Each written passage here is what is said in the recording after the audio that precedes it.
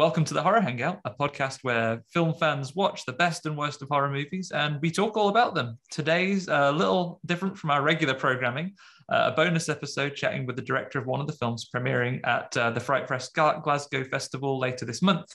My name is Andy Conduit-Turner and I'm joined today by Sebastian Godwin, the writer and director of Homebound, a chilling thriller feature receiving its UK premiere at Glasgow FrightFest. Friday, the 11th of March, so not too long away. Welcome, Sebastian. Thanks so much. So great to be here. Thank you. Thank you for joining us today. Congratulations. First, I know you've been a filmmaker for a number of years, but this is your first feature-length film, correct?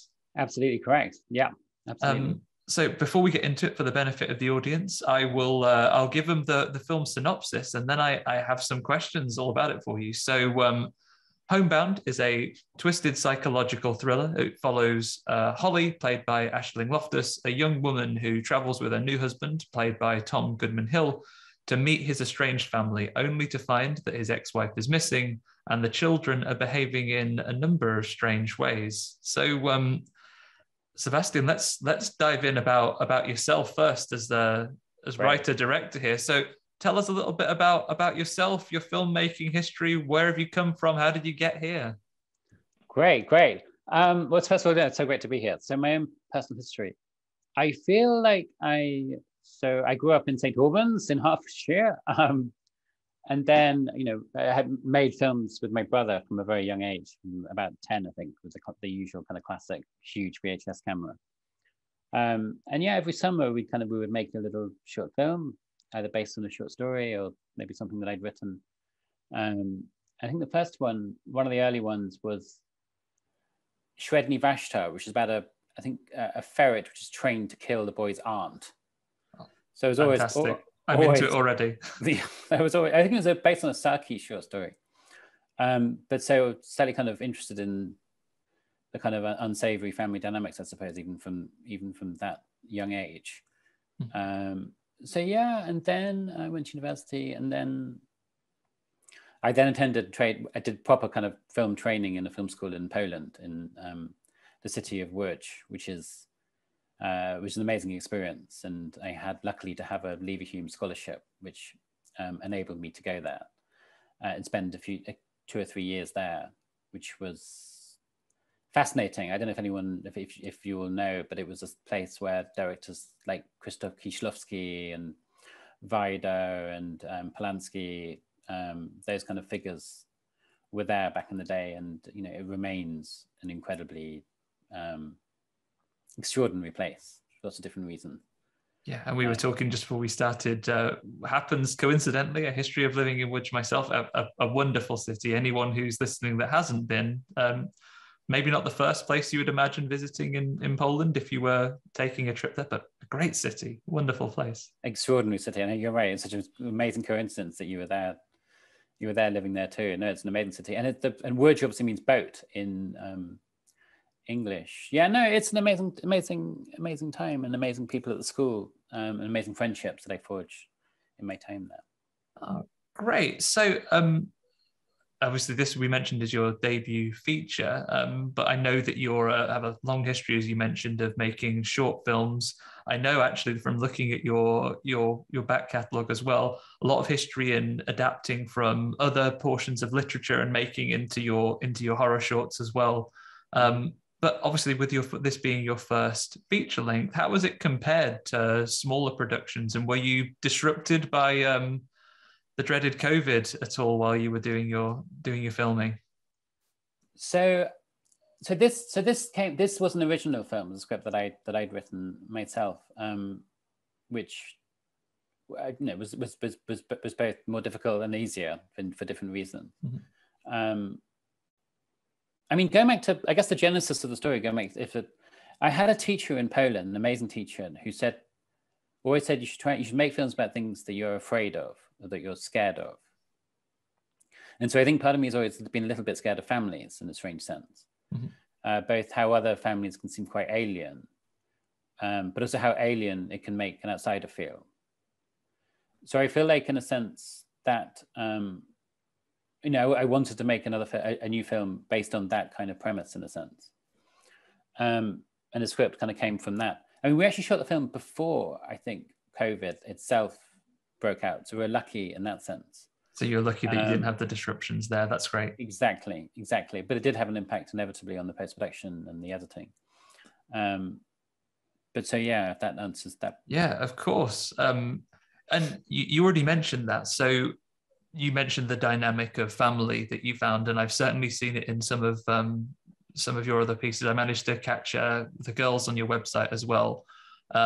So I know that children have played a significant number of iconic roles in horror, across the board over the years, of course. We can all name a number of great iconic horror moments that feature children, as I say, including some of your own shorts.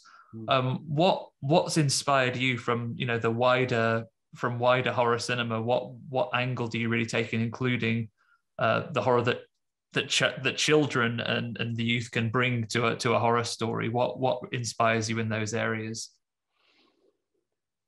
Such a great question.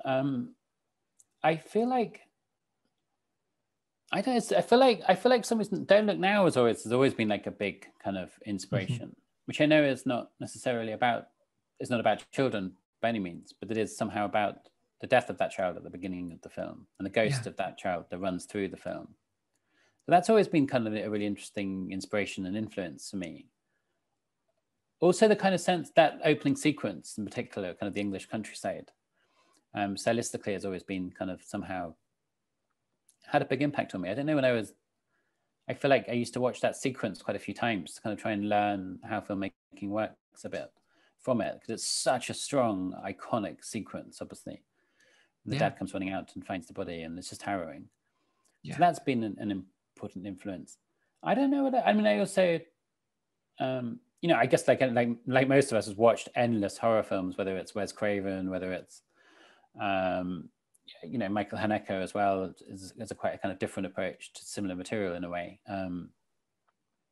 Okay, yeah, that's great. It's good to see, and like I really like the connections to Don't Look Now. I'd have never pulled it myself, but now you mention it, you can see those that connective tissue. And I agree. Like even though it's not directly related to the child, the loss of that child and the experience breathed into the psychology of the entire movie. But I guess for now, flipping it to the other side of the narrative, and I think you touched on this when you talked about your overall inspirations as well. I think quite often in fiction of all kinds, horror aside, the step-parent figure is often quite a vilified one in our fiction, right? Especially in family-centric fiction. Is that something, a concept that you deliberately wanted to play with in this film? Absolutely. I mean, it kind of goes back a little bit to what I was saying about trying to explore the alienation that one can feel in the family, but also how exclusive they can be, and how, the idea of insider outsider is so strong politically, socially, and also in a family sense. So in that sense, the stepmother is as you say, a very kind of classic outsider, vilified, do you know what I mean? Kind of excluded character. So it became kind of a natural way into this particular story. To follow her and use that idea. And also I think it does add that tiny bit sense of a fairy tale, I think, to the film. Yeah, there's definitely. Something slightly otherworldly, which I hope I was very keen to try and create in the telling of the story. Yeah, and I think in particular the performances really do capture the kind of facially the performances that we get as the things begin to unfold in the movie. I think you really do get that feeling of discovery and the feeling of horror that comes psychologically from building it. So successfully done in my book, certainly. Oh, well, thank you. That's really kind. But I think, sorry. No, carry on. Well, no, it's just like, for instance, we were talking about it at the time when their kids are drinking, in the evening, and for some people it was seen as the most shocking thing, and for other people it was kind of normal. So I guess that sense also of where's your moral compass at any one point, I suppose. At what point do you step in and say this is wrong, and at what point do you not? And yeah, it's a really interesting dynamic, especially as that outsider character, and the children's father is there, and then that sense of where do you put in authority when you're this outside character. It's a really interesting concept to play with. I mean, for better or for worse. I mean, inevitably, exactly. But it's in terms of the dad becoming, I think, in a way, the source of all the problems, arguably. I think, but Okay, yeah, great. The next one from me that I had here was that, so FrightFest we know is going to be the UK premiere of the film. I understand that it's had a couple of US screenings. Have you had the opportunity to be in the room with an audience watching the film yet? I haven't, no. So that's why I'm so excited about next week. It's going to be really exciting to do that. So this is going to be your first time seeing Exactly. people's reactions live. Exactly. I wasn't able to travel to Austin and Texas last year, or was then in Beyond Fest in Los Angeles. And yeah, no, it was very surreal to think someone somewhere might be watching in the cinema whilst one is potentially asleep. Yeah, the other side of the world, thousands of miles away, and someone's there watching a movie. So I'm guessing that's going to be incredibly exciting, traveling up to Glasgow to watch it just next week at the time of recording, right? So exciting, thrilling, nerve-wracking, all those things. And so when it comes to an audience, sitting and watching your film, what is it you as a writer director, what feelings and what messages would you like them to come away from that screening with? What impression would you like to leave people with after they've seen your film? Great question. I feel like it would be nice. Inevitably, one hopes not to avoid boredom. No one's bored during it. I hope it creates a slightly kind of live experience, which is what I was kind of hoping that it would do. But I think it's slightly unconventional. It's not. It's slightly like, I think I tried to create an experience as real as it could be for the duration of the film in that sense. So it's not necessarily a classic story per se. It's more kind of an unraveling of a situation over the course of 24 hours in a sense.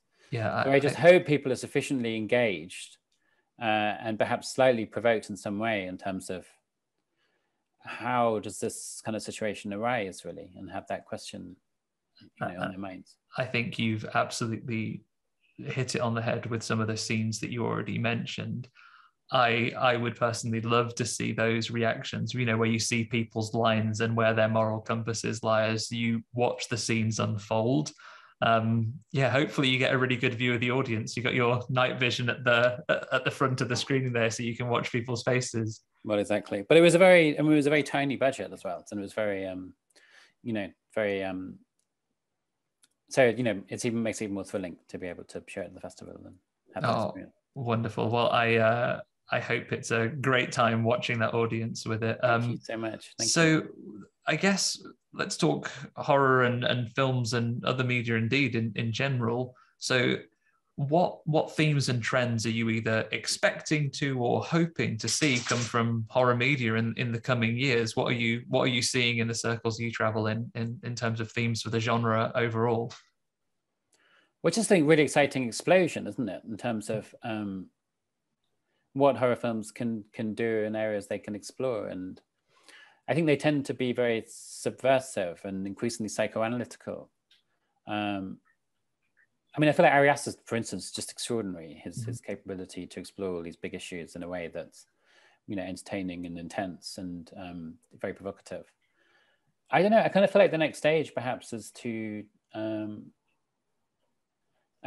just feel like, the big questions of nature and human nature and the nature around us is there to be interrogated through the genre of horror film, it seems to me. And I'd really love for my next film to take that, subject and really, really explore it. That leads me very neatly leads me very neatly to my next question then. So your first feature is under your belt. We're about to do UK premiere. Thankfully, it's done and dusted. So what's next for you? Where do you want to go next? What would you like to do next? Anything in the pipeline that you can already talk about, or just the wish list? Well, not really, not yet. Like I said, the next film, I would love to make the story about a family who go into a remote setting, and it is very much about nature and there's an animal involved, and it should be properly disturbing and frightening. So hopefully we can get some finance together to be able to make that on a slightly bigger budget, because this one was so small, and just spread the wings a bit more would be really exciting for me. Great, exciting, and I will be following along. We hope to see it. Just most importantly, I guess, for anyone who wants to follow you, where can our listeners find you, find your work, keep up to date with your new projects? Where's the best place for people to find you outside of Glasgow next week, apart from there? Oh, that's a great question. So I guess my website is there, or Instagram. I don't know if that's. I'm not on Twitter, so those two places I think is perhaps.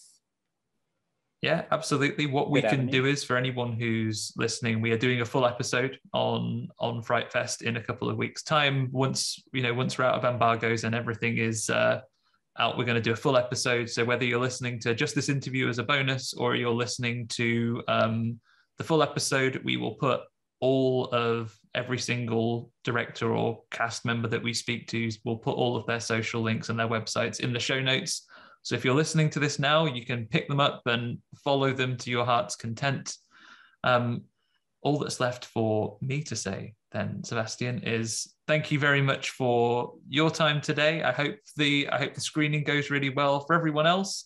Thanks for listening. If you enjoyed the show, you can become a Patreon over at patreon.com/horror hangout. Thanks for Kovac Kalman for our theme music. Thanks for Acast for hosting the show. Please consider giving us a rating and review anywhere you listen to your podcasts, or you can head over to the Facebook group, the Horror Hangout Board of Advisors, where you can interact with us and learn about more things that are coming up. Thank you very much, Sebastian, and good luck with the premiere. Hope you have an amazing festival. Thanks so much. Really appreciate it. Thank you. Thank you.